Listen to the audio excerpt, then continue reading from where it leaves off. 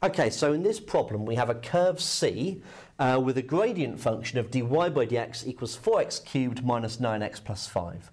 And we know that the curve passes through the point 2, 7. We're asked to find the equation of the curve C. So we've got dy by dx, we need to find y equals, and we're going to find that by integrating. So we are going to integrate each of these terms individually. So 4x cubed, we're going to add 1 to the power and divide by the new power. The minus 9x, add 1 to the power, divide by the new power. The 5 becomes 5x, and we've got that plus c, constant of integration. So let's tidy this up first. The 4's cancel here and simplify to just 1. So x to the 4 minus, and I'm going to write that as 9 halves x squared plus 5x plus c. Okay, now the reason why this is called a general solution is because that c could potentially be anything. And so you've got yourself here a whole family of curves, each one the same exact shape as the next, but they're all kind of like piled on top of one another, okay? Because there's no value of c that is given.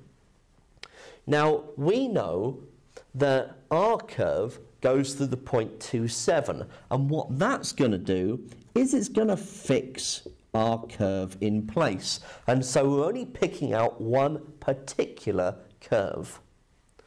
So if we substitute in the coordinates 2, 7 into this equation must satisfy that.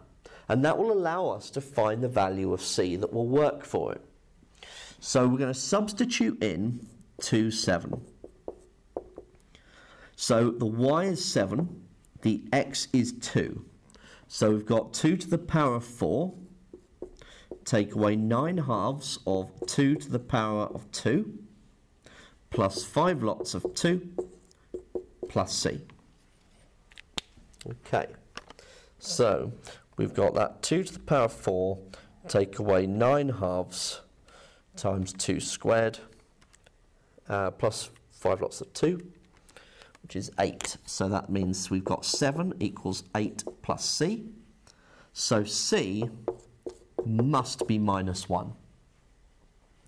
So that particular curve there has the equation y equals x to the 4 minus 9 halves x squared plus 5x, and it's plus c, which is just take away 1. So that is the answer I'm looking for.